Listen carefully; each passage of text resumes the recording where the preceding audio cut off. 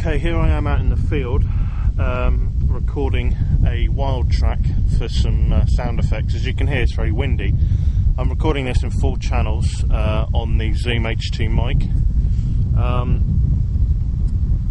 As I said, as you can hear, it's very, very windy. So I've done a review already of a mic cover windshield I bought from Mic Covers, and I'm just going to put it on so you can really hear the difference now. Made no difference at all to the recording. It's recording as it was. I'm now putting it on,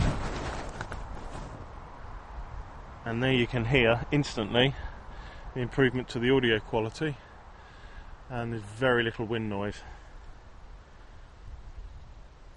coming down to the mic at all. And I've made no difference other than put that shield on, and it's pretty impressive actually. I'm recording, as I said, in 4 channels surround sound, and that is pretty impressive. I'll take it off again. So adjust the focus. Okay, I'm going to take it off now.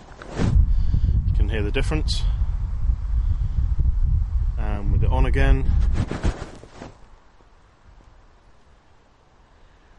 Now if that doesn't sell the mic windshield, I don't know what will.